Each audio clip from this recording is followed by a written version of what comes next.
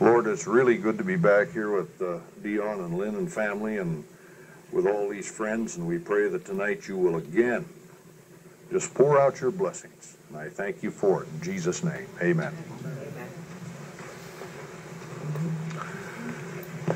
Well, several years ago I had a dream, and as I say, I always journal my dreams, and my journal, I'll just show it to you. This is just 2 years of journaling here, and I have to hold it together with a rubber band. But I trust that you're aware that this is the word of the Lord. You know, as an Episcopalian, and I don't attend church very often at all, but I certainly enjoyed the liturgy and the Eucharist and the rest of it when I do. And they have some wonderful phrases, the word of the Lord, and the response is, thanks be to God. But when so many people think of the word of the Lord, they think of it as this, bound between leather covers, black ink on India paper. But it so happens, and thank God for this wonderful book, that I've spent an awful lot of time in over my whole lifetime. Memorized a large portion of it. Read it through 3 times a year, all the way from Genesis to Revelation in my earlier years, year after year after year. So I'm quite familiar with it. It's part of me.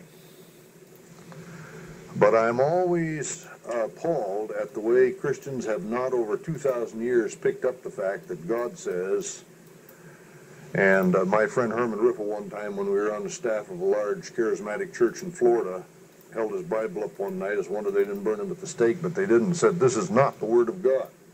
Now, he got away with it. If I'd done it, they would have burned me at the stake.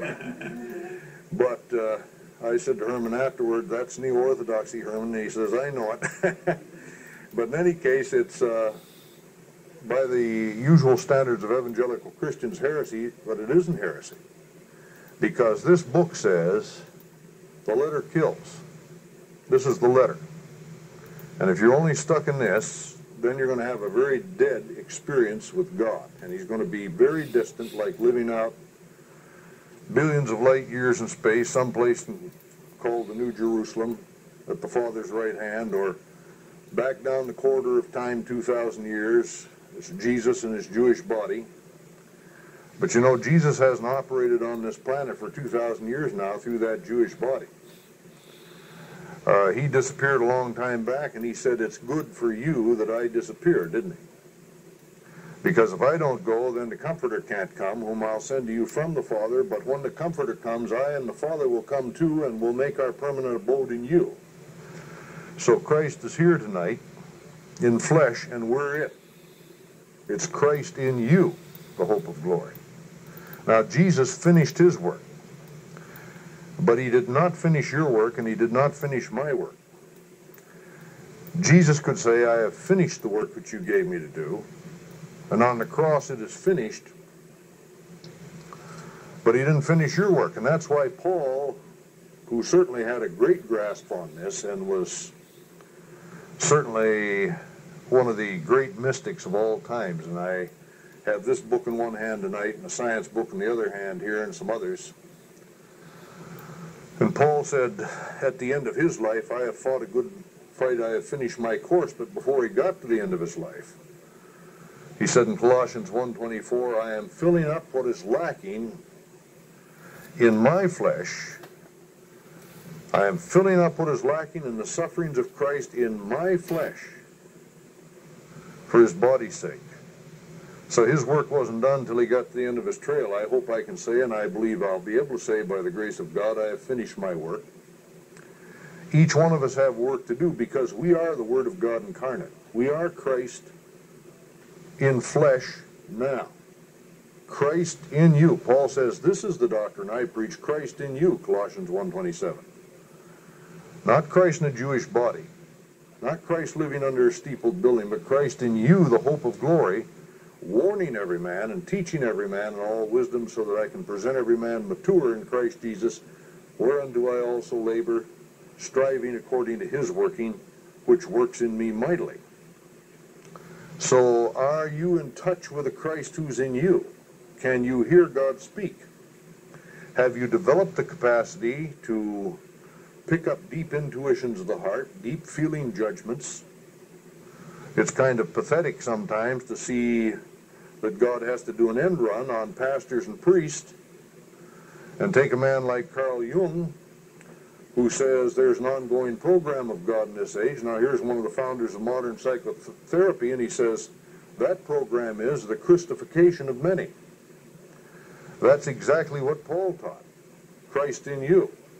And he says all things work together for good to those that love God and are called according to his purpose, for whom he foreknew he predestinated to be conformed to the image of Christ, so that Jesus could be the firstborn among many brothers and sisters. So here we are, and he has multiplied himself in us. Except a grain of wheat fall into the ground and die, it abides alone, but if it dies, it brings forth much fruit, and we're it. We are the Word of God incarnate here. And that's why the Bible says, do not say who'll ascend into heaven to find the Word, or descend into the depths to bring him up again from the dead. Why not? Because he's near you. How near? In your mouth and in your heart. Where is the Word of God tonight? Not black ink on India paper between leather covers. This tells us, I will put my law in your mind, and I'll write it in your heart. And when God sends you a special dream, that's the word of the Lord for you. And that's why we ought to spiral around until we can pick up the central motifs of our life. It puts a tremendous foundation under you, and it's an anchor for your soul, sure and steadfast within the veil. God intended to keep on speaking. That's why he said, don't say who will ascend into heaven. It's near you. It's in your mouth and in your heart. Romans chapter 10, the word of faith that we preach. Now, years ago when I was having, and I still do, but having a particularly bad time and having many fights with God, and anybody who walks with God closely will have that kind of an encounter. You'll find yourself in some arguments, and the arguments really count. Many times more than you'll ever imagine.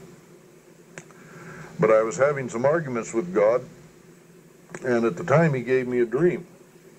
And my line of argument was this. Now look here, because he's giving us a bad time. I've served you faithfully over these years, and I've been out there and taken a lot of flak and a lot of heavy artillery shells and all the rest of it, and the machine gun fire in the front lines as a gunfighter, and as a prophet, and as a troublemaker, and yet you have failed to meet these needs, and I would enumerate the things, and my argument was not based on the grace of God. It was, I deserve this, ante up. So God gave me a dream in which I was back on my old college campus, which was an ultra-conservative fundamentalist Baptist college, and a place that I would not necessarily visit in 3 dimensions these days. But in the dream, I was back on that campus, and it was a magnificent campus, very beautiful place, very well-appointed grounds and all that. But I was running around looking for a fight with the fundamentalists that were there.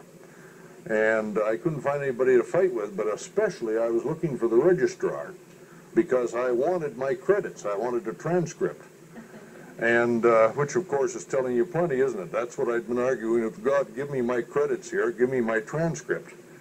And I couldn't find anybody. I couldn't find the registrar, so I finally ended up, now imagine this, in a class that I hated in college and seminary, worse than any other class. I was forced to take it. What class was that? Missions. Because if there's one thing I never wanted to be, was a missionary. But in our evangelical circles, it was a badge, a credential of honor and glory to be a missionary, and especially to be a missionary to Africa. You had to be a missionary to Africa to be the very best in standing. They had churches, of course, that numbered 20,000 and more over there at the time, but we were still sending missionaries and the rest of it, see? So I ended up in missionary class where I didn't want to be, and here were a bunch of young people dressed in ties and shirts and nice dresses, and they looked nice and neat, and I wanted to pick a fight with them. being much more of a liberal mindset than they were, and they wouldn't fight with me. They were very kind to me in the dream. And they said, have a seat. And I said, I'm looking for the registrar, and I want my credits. I want a transcript. They said, well, have a seat. Old Walt will fix you right up. Now, it took my good wife Nancy to tell me right off who old Walt was, somebody who's blessed me a whole lot in my life, and that's my friend Dr. Walter Leckler, the German psychiatrist, who is one of the greatest Christ figures that I've ever met and a very healing person. But he knows how to deal with guys like me and also like you. That's why I suggest you come to Hilton Head and enjoy that conference in 1998. And so I sat down in a seat, not being able to do much else, and it became kind of a ultra-modern, almost like an amusement park, multimedia event. And lights began to flash, very pleasant-looking ones, out across the campus, and the whole room began to swing and sway, and it was in a marvelous rhythm. And first your seat would be elevated like it would be an amusement park on certain rides, you know, and you'd be way up high looking out over the campus. And then you'd be down low looking at something else that was fascinating, and you were getting a very panoramic view in this rhythmic movement in this classroom. Now, note, I was in a class I didn't like. God was telling me, you don't like this class I've got you in. But you're in rhythm, and just sit down. Sit. Sit and rest. Quit fighting. Sit and listen. That's a very difficult thing to do when you're upset and angry. But I got greatly blessed by that dream, and I did. But the wonderful thing was, at the end of the dream, these young people in the class began to sing a beautiful chorus, which when I woke, I could not remember, but God gave it back to me with a vengeance a few hours later. And they started to sing this song, out of the sin in the world comes music, and out of the sin in the world comes beauty. Now that is a marvelous piece of work, and I couldn't remember the tune or the words, and a few hours later God just gave it back to me, and I remember both the tune and the words, and I sing it to this day. Out of the sin in the world comes music, and out of the sin in the world comes beauty. Now, we live here in 3 dimensions, and many times, I'll hang on to this one, many times it seems like we're living on the wrong side of an embroidery down here. You ever look at an embroidered pattern from underneath? It's chaos, isn't it, when you look at it from underneath? The pattern's up above, and in order to see it, you've got to look down from the top side. And I remember how chaotic those colorful patterns were that my mother and grandmother used to do when they were doing embroidery. And when you look down from the other side, you see an entirely different picture. Now, this is what the New Testament advises us repeatedly to do, and this is the genius of the New Testament. In fact, the other night I had occasion for the first time in a long time to recommend a book that I don't have opportunity to recommend too often because I'm dealing with a different type of Christian today and at a different level in their spiritual growth. But a fine young man came up to me, or early middle age anyway, anybody's young to me these days, but he came up and I could tell where he was in my spirit, and he asked me, he said, all the wonderful books you recommend, he said, I wonder what one I should read. Well, the Spirit of God told me none of them. And I just knew where he was in his spiritual growth, and he was back down the path quite a ways. But he loved God, and he was advancing, and he was just coming to the place where he needed to be introduced to something that to the average, like himself, traditional Christian, can be rather radical at that stage of development even. And that is this, that universally, almost without exception, our churches moralize and teach us to do the best we can to be good little Christianettes, to toe the mark, to abstain from the dirty dozen, to walk the line, and so on, which is not anything different from any of the world's religions. That is not Christianity. It never was and it never will be. It's warmed over Judaism and is utterly destructive. And the Bible says repeatedly, the law works wrath, strengthens sin, and multiplies transgression. And those are all direct quotes from Scripture. And yet, the institutional church, by and large, has never learned that. And this fellow was a product of the institutional church. So I said, yes, there is a book that you should get. And it's by a great Chinese Christian, Watchman Nee. And you should get one on Ephesians called Sit, Walk, Stand. It's a little book, but you'll love it, because the order is entirely reversed in that book from what you usually hear traditionally. Watchman Nee had a great grasp given by the revelation of the living God, that when God wants to make good Christians, he does not moralize over them. He does not tell them to walk the line, toe the mark, and the rest of it.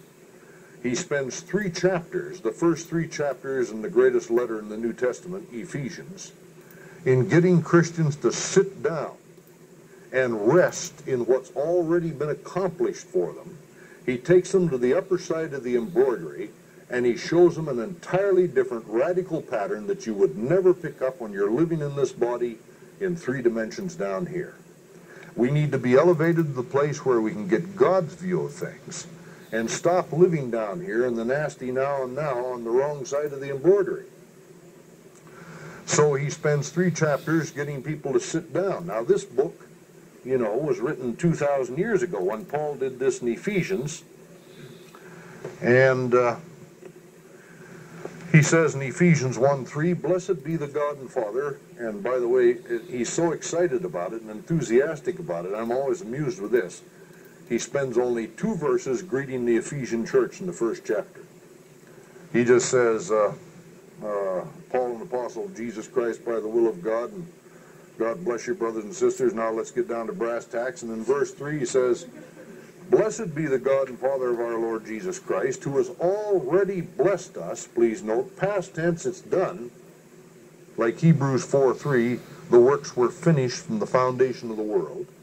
Before there was a planet to stand on, before there were spinning balls in space, before there were countless billions of light years covered with all kinds of cosmic systems, before the foundation of the world, you were blessed with all spiritual blessings in heavenly places in Christ, and chosen in Christ to be holy and without blame before him. In love, he set your destiny beforehand to be like Jesus Christ. That's why there is therefore now no condemnation at all to those that are in Christ Jesus, past, present, or future. We are King's kids, and God holds nothing against us but his love. And we're seated in heavenly places in Christ Jesus. You, tonight, and you might look back over your checkered experience like I do mine on this planet, and feel unworthy to sit on the best seat in the universe, our Father's throne. But as a matter of fact, the Bible flat out says we are seated in that place and blessed with all spiritual blessings in heavenly places in Christ. Ephesians 2:6 and 7 says, he has already raised us up together and made us sit together in heavenly places in Christ Jesus. Now this is something entirely different than your head will tell you.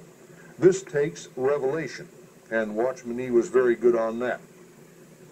And I won't go into all that tonight because I don't have time. But in any case, that's why Paul prays in the first chapter. You won't be able to think this thing through, so he prays for you and he prays for himself. And we pray this often for one another, I'm sure. Ephesians 1, God give unto us the spirit of wisdom. Now he's talking to Christians, obviously, and this is after he's talking about all these blessings he's given us. So when he gets down to verses 17 to 19, he says, give unto us the spirit of wisdom and revelation in the continuing, unfolding, progressive knowledge of Christ, epigenosis in the Greek. Give us the spirit to continue to unfold these riches that are in Christ. The eyes of our heart. I have eyes in your head tonight that are good for 3 dimensions, but they're not good for beyond 3 dimensions. In fact, I love to carry a little stereographic book here with me, stereograms. This one is called, what is it, Magic Eye. And there are many of them out. In fact, I'll pass it around if you want to stare at them a while. Now, there are hidden patterns that you don't see with your 3-dimensional eye until you relax. You've got to quit being uptight. Maybe put the thing on the end of your nose and draw it away slowly, or look cross-eyed through it. But there are wonderful hidden patterns all through the book.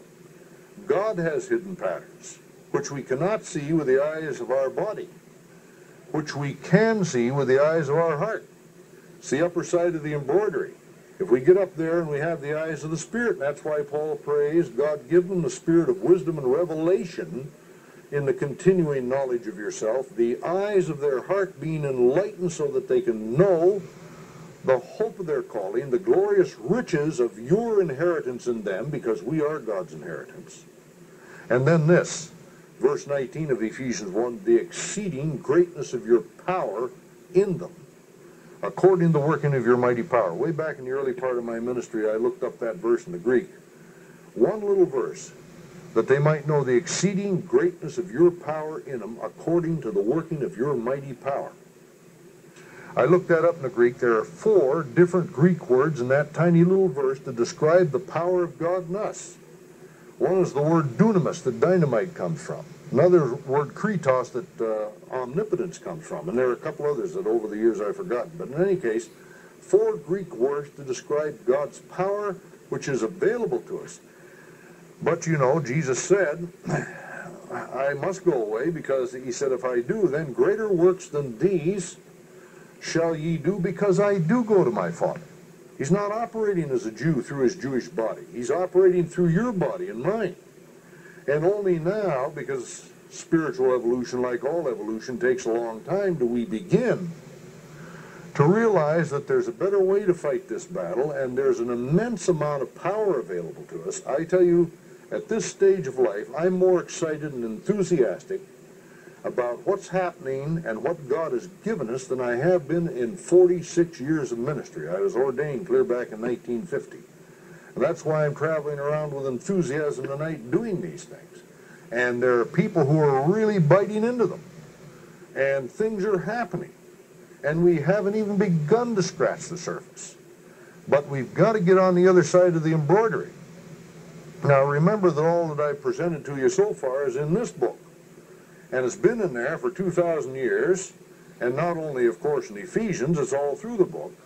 For example, I was singing today while I was walking around the parking lot myself in the hotel where I am, and I go out and walk for an hour and have a great time with God and do my affirmative prayer and the rest of it, and just have a fantastic time. I was singing an old hymn, which has always been one of my favorites, and maybe you know it. Come thou fount of every blessing, tune my heart to sing thy grace, streams of mercy never ceasing call forth songs of loudest praise. Teach me some melodious sonnet sung by flaming tongues above. Here's the mount, I'm fixed upon it, mount of thy redeeming love. Oh, to grace how great a debtor daily I'm constrained to be. Let thy goodness like a fetter bind my wandering heart to thee. Prone to wander, Lord, I feel it. Prone to leave thy God I love. Here's my heart. Oh, take and seal it for thy courts above. Come thou fount of every blessing, tune my heart to sing thy grace. What's that? Out of the sin in the world comes music. Out of the sin in the world comes beauty. Tune my heart to sing that kind of a tune. God said, sit down. Just like Watchman Nee wrote, sit, walk, stand. Quit fighting. Quit arguing with me about what you deserve and what your credentials are. I sent many people to you to tell you, great is your reward. But he says, that's not where the action is. Sit down and relax and get in rhythm and start looking at what's around you and listen to the music. Out of the sin in the world comes music. Out of the sin in the world comes beauty. Now, an old lady who died back in 1956 wrote one of my all-time favorite books that I frequently recommend, Key to Yourself by Venice Bloodworth, who was a Jungian analyst way back in the 50s and died back there when about the days that I was in seminary. But this is as fresh, and you could open it to most any place, and you see I have, like all my good books, marked it heavily. And this dear old lady really had some great stuff. And this is one, I'm just going to use a short one because I don't want to labor on this, but I've got something to show you here very important in just a moment. But you've heard me include this in some of the tapes, I'm sure, that if the conditions are unsatisfactory, build new conditions in your mind, ignore the present surroundings, and hold fast to your mental picture. That's a great piece of advice. If the present circumstances are unsatisfactory, build new conditions in your mind. Ignore present circumstances and hold fast to your mental picture. She's saying dream. You know, when it came to Paul Young Joe, who built the world's largest church, and you can't even keep up with how many hundreds of thousands he has in it over there in Seoul, Korea anymore, but when they wrote his biography, they called it Dream Your Way to Success, because he's teaching the same thing she is. You know, we get down here under the embroidery and we're looking for our credentials and we're running around looking for a fight and the rest of it like I was in my dream, and we struggle. And boy, through this last winter we had our struggles, and plenty of them. But you know, everywhere there's great hunger, tremendous hunger, just like there was 2,000 years ago. And you don't find it all in the existing institution, the church, any more than you did in Judaism 2,000 years ago. There are people who are hungry for the living God. And this is an age of flood change. George Leonard in his great book, The Transformation, was right. This is an age of flood change. You can have a part in it. We can change our lives. And we can enter into our riches. And we can begin to tap into the fact that we are blessed. What good does it do us if we don't tap into them, blessed with all heavenly blessings and heavenly places in Christ? Now, throughout the New Testament, he says, since you've been raised up together with Christ in Colossians, and I love William's translation best on this. It says in King James, seek those things which are above. Much better translation, practice occupying your minds with things above, not with things on the earth. Because you've already died, and your life is hid with Christ in God. When Christ, who is our life, shall appear, we'll appear with him in glory. It says in Hebrews, you are already come to the Mount Zion, the city of the living God. That means that while I'm seated here in the body tonight in one local place in 3 dimensions, there are all kinds of levels spiritually, right out to El Elyon, the Most High God, and I can live in heavenly places in Christ, having boldness to enter into the very holiest by the blood of Jesus, by a new and living way, which he's opened for us, through the veil, that is to say his flesh. He ripped up the embroidery pattern from the bottom and gave us an opening to get up and see the top. Through the veil of his flesh, having boldness to enter into the holiest by the blood of Jesus, by a new and living way, which he's opened for us through the veil, that is to say his flesh. I don't have to live down here in 3 dimensions tonight. I don't have to be running around looking for my credentials and looking for a fight. I do often, but I'm learning to do better. Because this is particle town down here.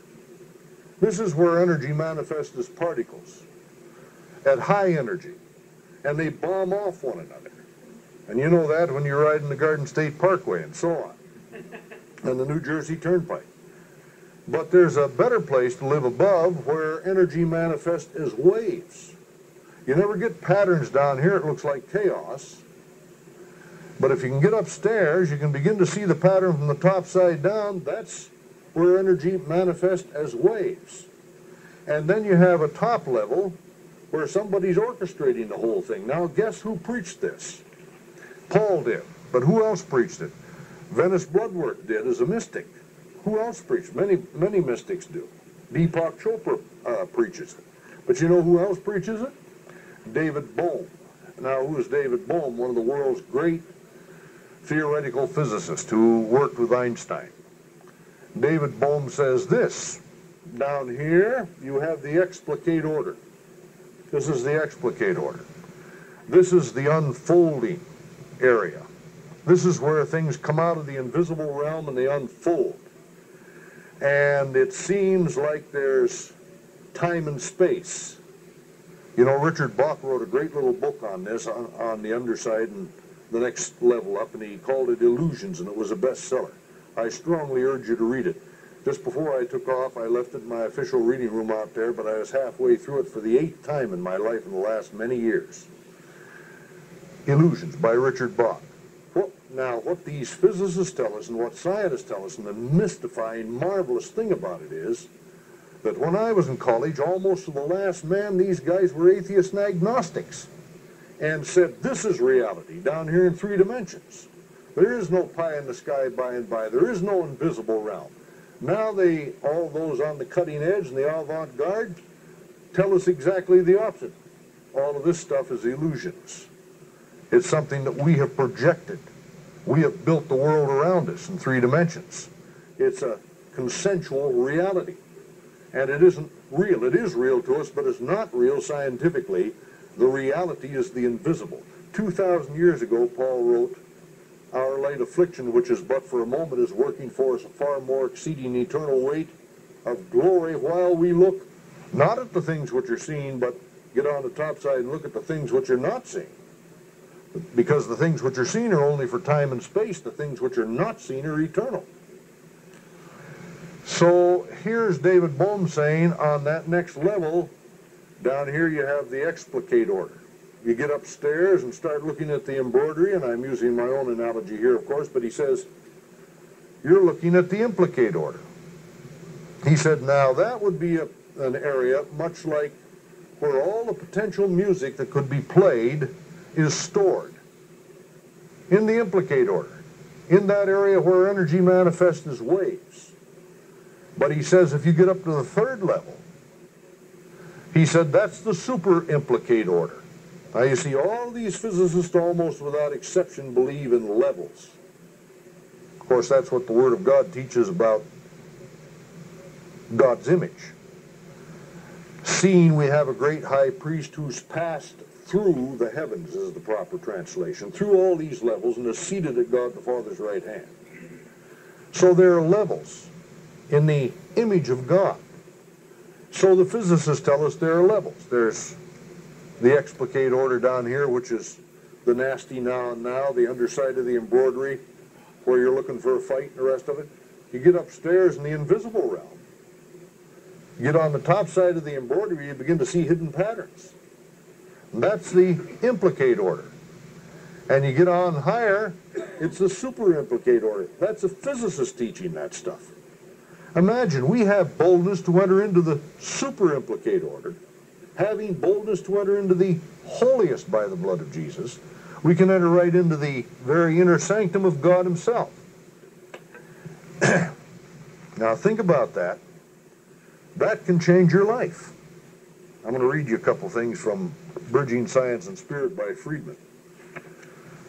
I'll show you how God works. This is one of my all-time favorite books on theoretical physics, the new science, quantum mechanics. I have many of them, and I look at them frequently. But you know, I was on a plane I think it was going back from one of my itineraries out here in the east. And I've mentioned this on another tape, but I was sitting next to a really big fellow, and I'll tell you, I don't care whether it's Delta Airlines, and I guess the others are just as bad. I usually fly Delta.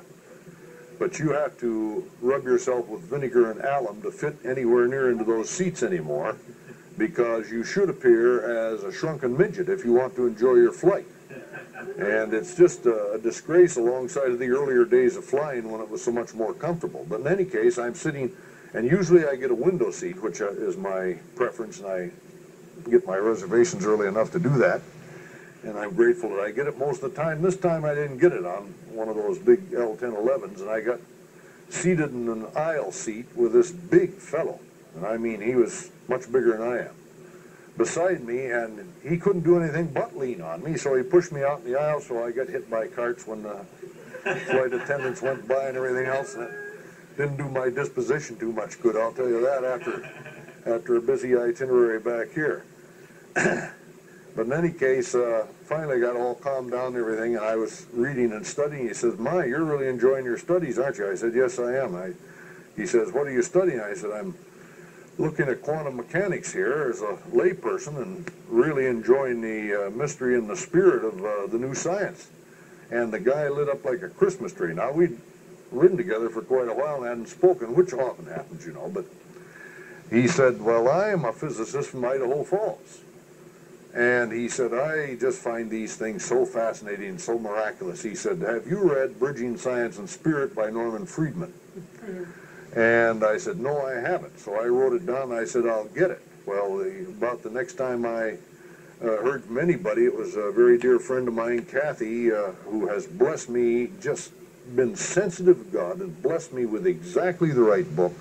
I can't tell you how many times she's given me gift books, and she sent me the very book that the physicist recommended. And I sit here tonight with it in my hand. So it's a great experience.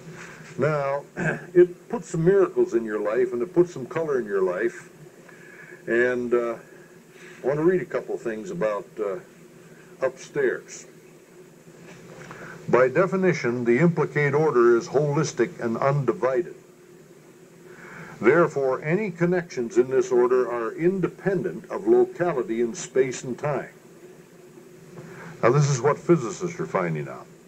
No time and space upstairs, only down here. It's an illusion. Our three sources share this fundamental notion that events do not happen, they just are.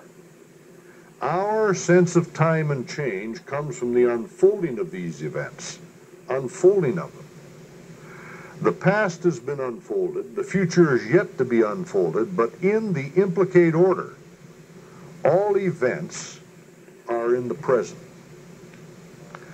That means that if you're blessed with all spiritual blessings in heavenly places in Christ Jesus, everything is set out there like a banquet table in the implicate order, and God wants you to claim your blessings, and you can do it. Because here's another scientific fact. The particles that make up our body, our being, these scientists tell us, are only here for a split second, microseconds. Where are the particles of those energies otherwise? They're in other parts of the universe and other universes. That's what the physicists believe, in parallel universes. They believe that your parts are appearing simultaneously other places in the universe. That we're not only here, we seem to be confined totally to this body of time and space. But if we had sense perception adequate to pick up the real reality, which we don't, and that's what makes, and this is a mystery of course, that's what makes our reality very real to us. I'm not going to try, even though scientifically you should be able to walk out through the door tonight without opening it, I'm not going to try that. But that's what they tell you, see. Now, the thing is that we do want to increasingly learn how to pick up in images, metaphors, and similes, as Werner Heisenberg said, flashes of eternity. And that's what the New Testament's all about. He says, the Spirit wants to give us insights into these things. We are much greater than the person confined here to this body.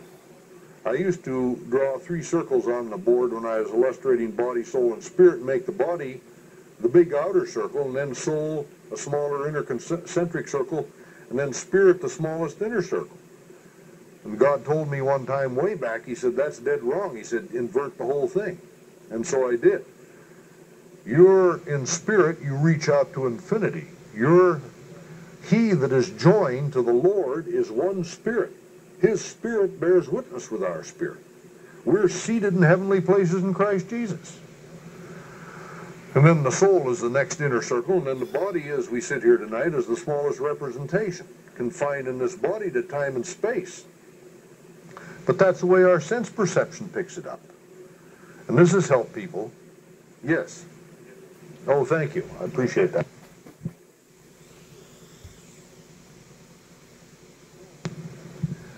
So,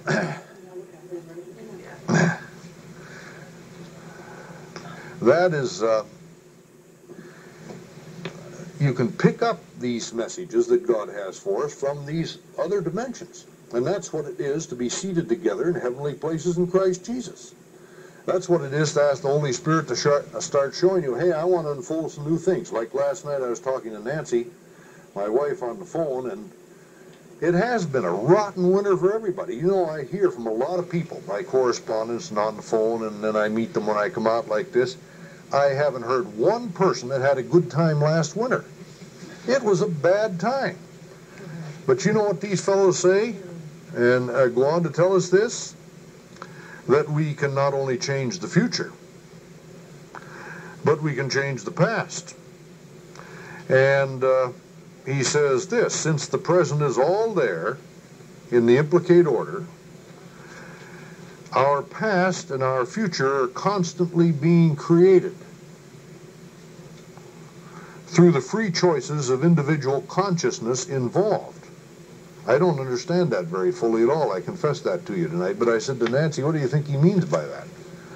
I said, because nobody had a good word for last winter. I said, I'd like to change the past. She said, well, you're out there telling that, and you're showing people how to change the past. And in fact, if what we went through, along with our brothers and sisters, and I'll tell you, when you get into these realms, then you feel the oneness, no matter how many miles separate you. Then perhaps people will begin to find the gold that was hidden there all the while, if we can find the gold that was hidden there. And I thought you had a real good insight on that. I want to know more about how to change the past as well as the future. Venice Bloodworth says, hey, if present circumstances are unsatisfactory, build new conditions in your mind. Ignore present circumstances and hold fast to your picture. And I tell people that's a great piece of advice, and it truly is. But it's very difficult, like last winter, when you've got your head in a vise and a blowtorch on your rear end. That's very difficult to ignore present circumstances. But you know, Nancy picked up a statement that I've written in the front of this book by a great Greek mystic, Katsantzakis, and he said this, I believe in a world which does not exist, but by believing in it, I create it. We call non-existent whatever we have not desired with sufficient strength. I believe that's absolutely true. Now he goes on in this thing to say this, in your system of reality, you're learning what mental energy is and how to use it. You do this by constantly transforming your thoughts and emotions into physical form. You're supposed to get a clear picture of your inner development by perceiving the exterior development. What seems to be a perception or an objective concrete event, independent from you, is instead the materialization of your own inner emotions, energy, and mental environment. And we can change things. That's something to really ponder. That's something to really think about. And he goes on with a paragraph from a couple of good mystical writers, and he says this, Ken Wilber defines the purpose of this project as the self, and that's a good psychological term for the Christ, ascending the ladder of consciousness in order to produce even higher unities. They which receive abundance of grace, Romans chapter 5. And where is the throne of grace? In the super-implicate order, to use the analogy. They which receive abundance of grace can learn to reign in life through the Lord Jesus. I want to know more about that. Listen, Christ's work will not get done down here while Christians sit around and twiddle their thumb waiting for the second coming. We're the body. And we're one with him in spirit. And we're here to finish our work. He finished his work. We're here to fill up what's lacking in Christ's sufferings for his body. We're here to be the conduits and the channels of blessing, so that out of our inner being will flow rivers of living water. We are the body of Christ, and joined to him in one spirit. We need to learn how to do some of these things. Now, with that in mind, Nancy had a great dream back in '88 that I've referred to often, right after my first wife, Trudy, died. And I think very immediately afterward, and it was one of the greatest dreams that I've ever heard, because I'm still working on it all these years later. And the dream was more for me than it was for her. And she was one that was used greatly in Trudy's life in her last days. They were very, very dear friends and very close. But in this dream, we were in like a public garden with beautiful foliage and, you know, it'd be like Longwood Gardens or someplace like that where everything was beautifully planned. And there was a long table. And I won't go into all the details, but there was a man in the dream who had just lost his wife and he wasn't able to handle any of this, and of course that symbolized myself at the time. But Nancy had a diagram, and they sat down at a long table, and on her left sat a Christ figure who was represented by my old friend Dr. Francis Whiting, who went home to be with the Lord a couple of years ago at 78 years of age, and he was a Christ figure. But in the dream she knew that that was Christ. And they were pondering this diagram, and some of our favorite people were around that long table, almost like the Last Supper. One of them was Mark Brady, who spoke at our last conference, who's one of my favorite spiritual sons, and certainly has a brilliant mind, a great spirit, and loves the Lord. And he expounded at some length on what he thought the diagram that Nancy had meant, but didn't shed much light on it, very frankly, because it's not something that a younger man, that's what's symbolized in the dream, would have the insight into. But Francis sat there with a look on his face as a Christ figure saying, "What do you think the answer to this is?" Nancy was looking at something that in the diagram had a heavy line drawn, and underneath the line were three factors: chaos, pain, and suffering. Those three words in the dream on that diagram. Chaos, pain, and suffering. Believe me, that's the underside of the embroidery. That's this three-dimensional world of high-energy particles where you don't see many patterns. Above the line, there were two things revealed: hearing from God and separation, which means sorting and that kind of thing. And the other two weren't revealed, which means that there were 7 factors in all. There were 3 below the line and 4 above the line. 7 altogether. And Nancy said the answer to it is, I think, because everyone around that table is trying to solve the problem, get this, of the 12. What's the 12? That's multiplied power. That's discipleship. Power multiplied, like through the 12, that's why it's like a Last Supper, say, through 12 apostles. How do you get maximum power out of this kind of a situation when you've got the nasty now and now downstairs here in the underside of the embroidery and chaos, pain, and suffering, which describes an awful lot of the slings and arrows of outrageous fortune down here, as Shakespeare put it? How do you deal with that? What dreams can tell you is fantastic. Nancy had the right idea. You invert it. And Francis smiled magnificently in full approval on that solution. You invert it. You turn it over and you look at it from the top side. You get where you can see it from a different light.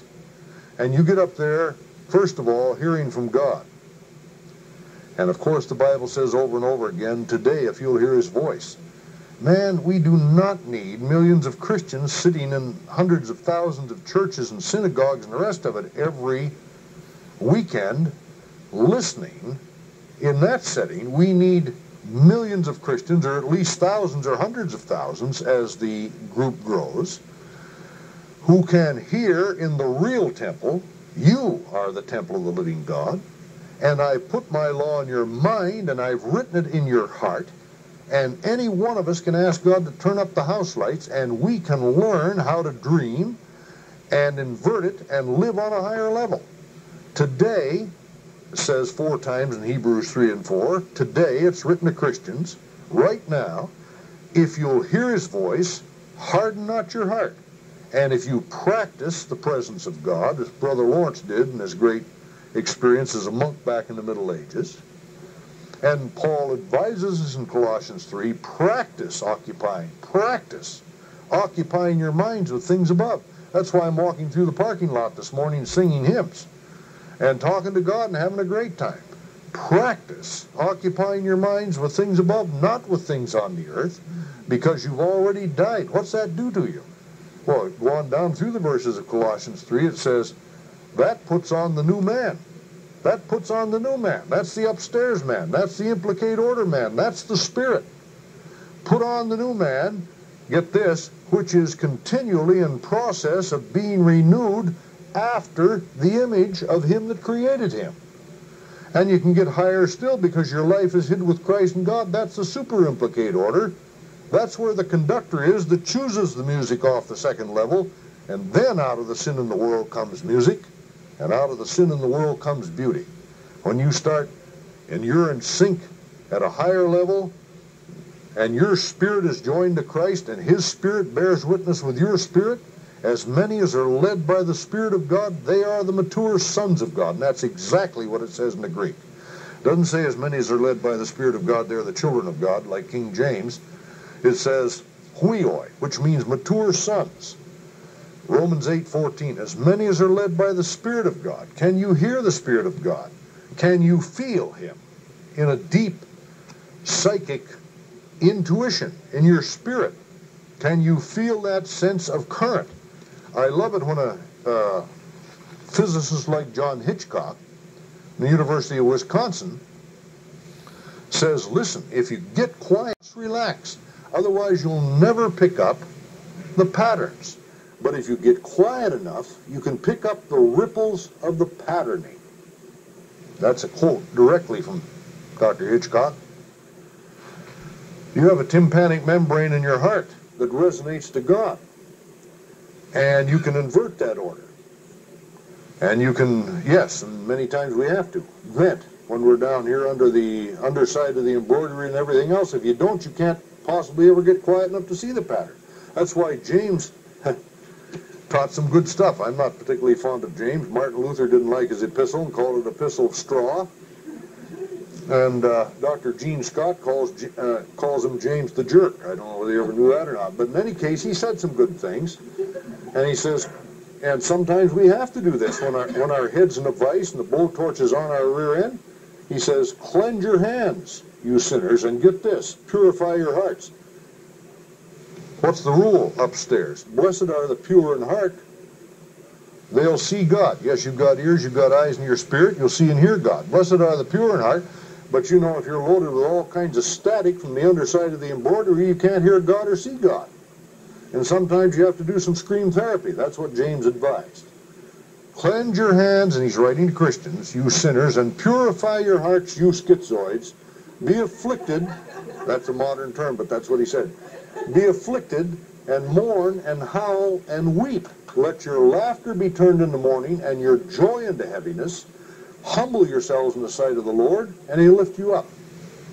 You know, when I first saw formal scream therapy back in 1976 at Princeton, when we were doing work with people on the mats, and Dr. Leckler was there, and then with Dan Casriel, one of the fathers of scream therapy, I recognized that for 9 years prior to that, I had done it spontaneously. I had discovered how beneficial it was, and I used to take off from, it must be time to quit.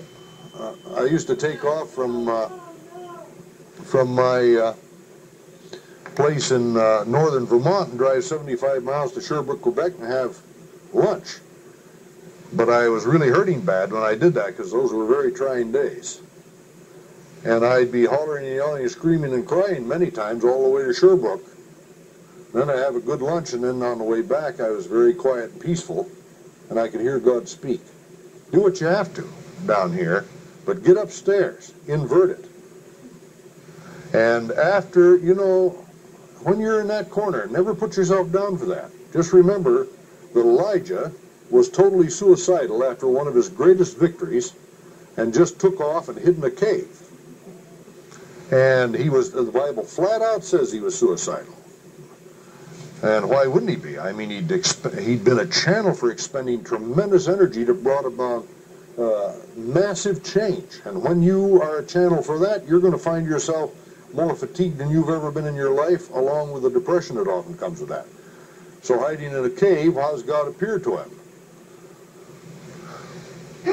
Roars at him, you know, out of a storm, and lightning flashes, and all the rest of it, and thunder and everything else, and a great wind, a mighty wind, which can be very scary. And then finally, at the end of it, a still small voice. We have to get through all the storms. Hide out until you get through the storms, and then you'll hear the still small voice. But for pity's sake, get upstairs and hear from God. Chaos, pain, and suffering, invert it. Hear from God. Then you start sorting things out. And you sit and sort. And you sit and sort some more. And you journal. You have a way you do this in your own inimitable style.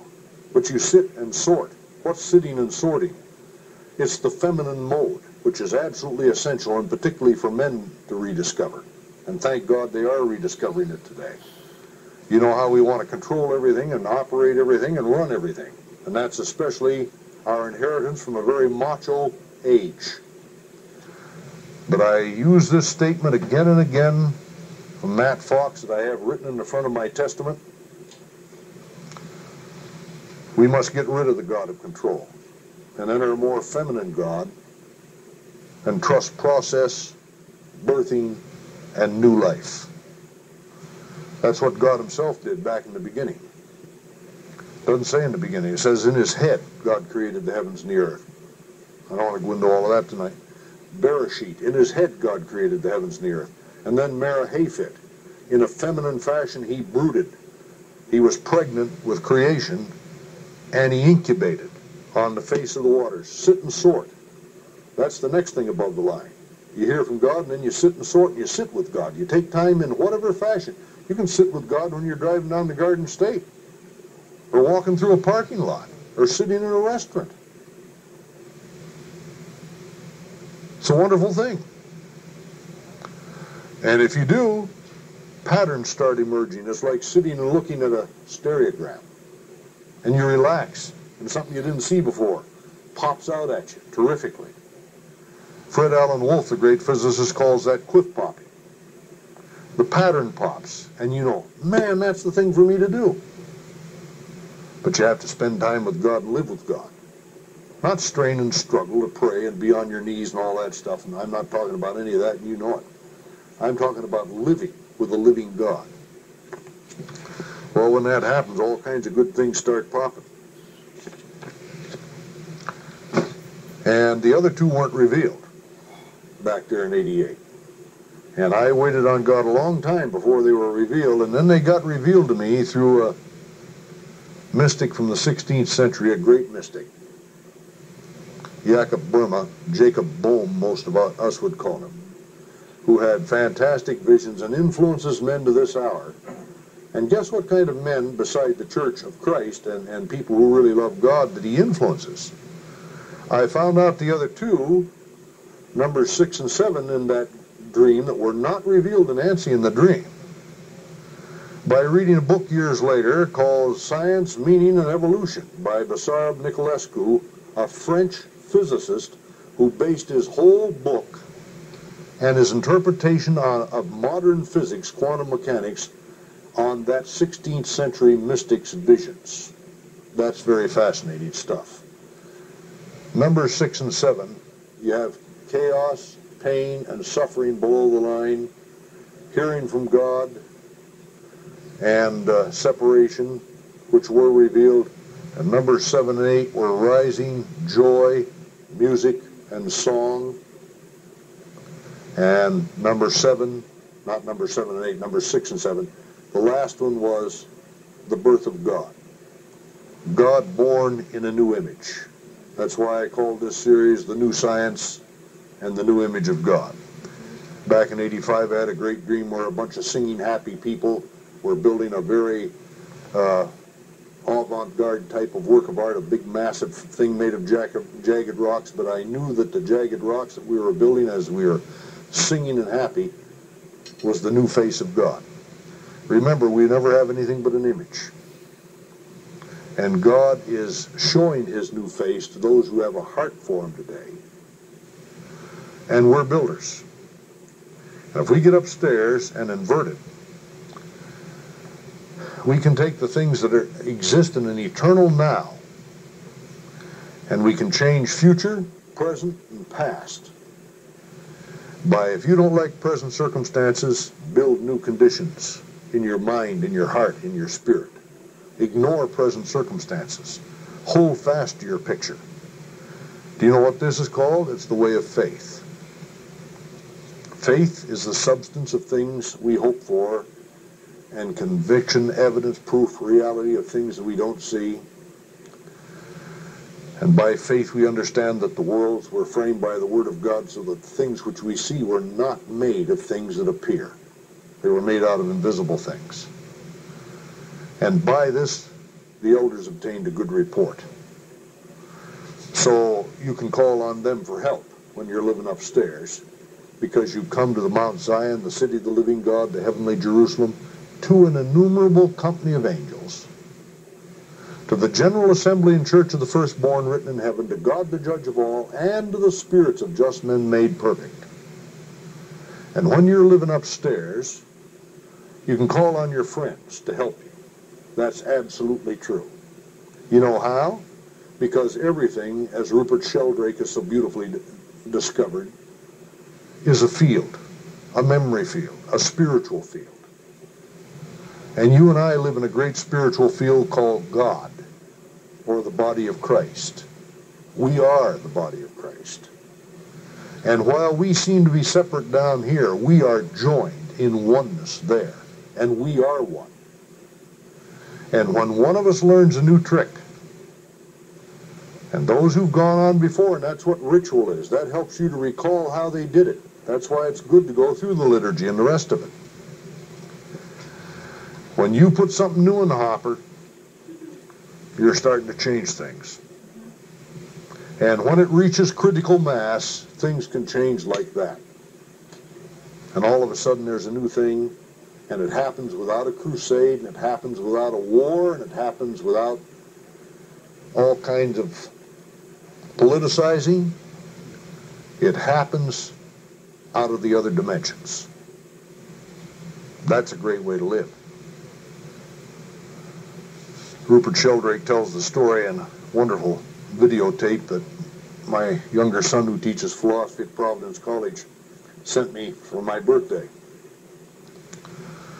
about a little bird called a blue tit in London back before the Second World War. And you know how they used to deliver milk bottles with caps on them. And the bird, one day, an enterprising bird, learned a new trick. He learned how to pick the cap off and get the cream. I love this illustration. And it wasn't any time before a whole bunch of those little blue tits were doing the same thing there in London. Then it spread all over England rather immediately, and then it hopped the channel into the Netherlands and France and other areas where this bird was prevalent. How did that happen? Not because they got on the British Broadcasting Company or something to send a message across the channel, but because they belonged to a morphogenetic field. And the message went out through that spiritual field, and they learned a new trick. And Rupert Sheldrake goes on to prove magnificently, certainly to my satisfaction, the satisfaction of his interviewer and many other people. In fact, the fellow who was doing the interview called him a Darwin and an Einstein rolled into one in our age. And prove this fact that, for example, if there's a very difficult crossword puzzle published in the London Times at night, it's much easier, because people work that crossword puzzle all day long, to work it the day after than it is the day before thousands of people have done it. We live in morphogenetic fields, and we learn new tricks from one another. You're very important. It's very important that you fill up your skin and become everything that God made you to be. And that's not a strain and a struggle. That's a resting in an unfolding pattern. You have a very special place in the body of Christ nobody else can fill. And if no two fingerprints are the same, and no two snowflakes are the same, and yet all snowflakes have a six-sided pattern that they magnificently fulfill, believe me, God's done much better by us. And you have Christ in you, and that's your morphogenetic field. And if you get in touch with it, and, you know, we keep it up, Someday one of us will be the 100th monkey, and the whole thing will change. Just like the collapse of communism. There's great power upstairs. Spend a lot of time up there. That's what I want to share with you tonight.